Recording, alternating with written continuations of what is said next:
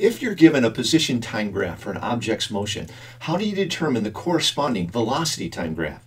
Or, if you're given the VT graph, how do you determine the matching PT graph? Well, I'm Mr. H, and I have some answers for you. So how do you translate graphical information into a verbal description? Well, we have several videos that describe in detail how to do this. But I'm going to assume in this video that you're not at ground zero, that you know something. In other words, I'm going to go a little faster, less detail. But if that doesn't seem to fit your need, try one of the links on the screen to a more detailed description of the relation between graphs and motion. When you interpret a motion graph, you want to learn the answers to 4 important questions. First, is the object at rest or moving? Second, if the object is moving, is it moving with constant speed or changing speed? Third, if it's moving with changing speed, is it speeding up or slowing down? And fourth, we often use a positive or negative sign to indicate the direction of a vector like velocity. You want to know, is the velocity positive or negative? So here's the skinny on PT graphs. At-rest objects are represented by horizontal lines, but moving objects are represented by lines with slope, either positive or negative, but they aren't horizontal.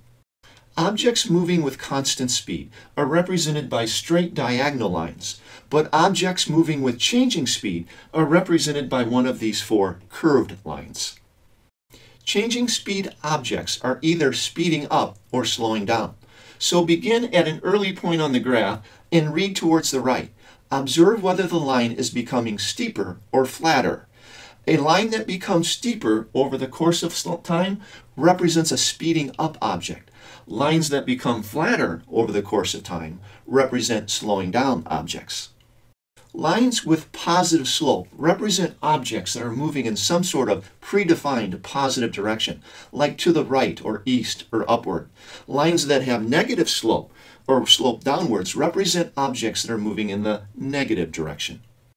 As an example, suppose you have this PT graph and you want to match it to a VT graph. Begin by translating the graph into words using the 4 essential questions I discussed. When I look at this, I realize the object's moving because the line's not horizontal. Second, I realize the object has a changing speed because the line's not straight and diagonal. Third, I realize that the object is speeding up because the line starts flat and gets steep. And fourth, I recognize the object has a negative velocity because the slope is downward or negative. Now I must translate these words into features of a VT graph that match it. So here's the skinny on VT graphs. At-rest objects have a velocity of 0, so the line representing them is on the time axis. But moving objects have a velocity that's not 0. They're located above or below the time axis. Constant speed objects are represented by horizontal lines, but changing speed objects are represented by lines with slope, either straight diagonal or curved lines. A line that gets further from the v=0 mark over the course of time is speeding up or getting faster, but a line that gets closer and closer to the v=0 mark is slowing down or getting slower. Any straight or curved line in the positive region of the graph has a positive velocity, but a line in the negative region of the graph has a negative velocity. So now, back to our example problem. I have to translate these words into the features of the VT graph. I know the object is moving, so the line is not on the v=0 mark. It's either above or below it. Second, I know the object has a changing speed, so the line is going to have some slope to it. It won't be horizontal. Third, I know the object is speeding up, so the line will start close to 0 and move further and further away from it. And finally, I know that the object has a negative velocity, so the line is in the negative region of the graph. If you're given a VT graph and have to match it to a PT graph, use the same strategy. First, change the VT graph to words, and then the words to a PT graph.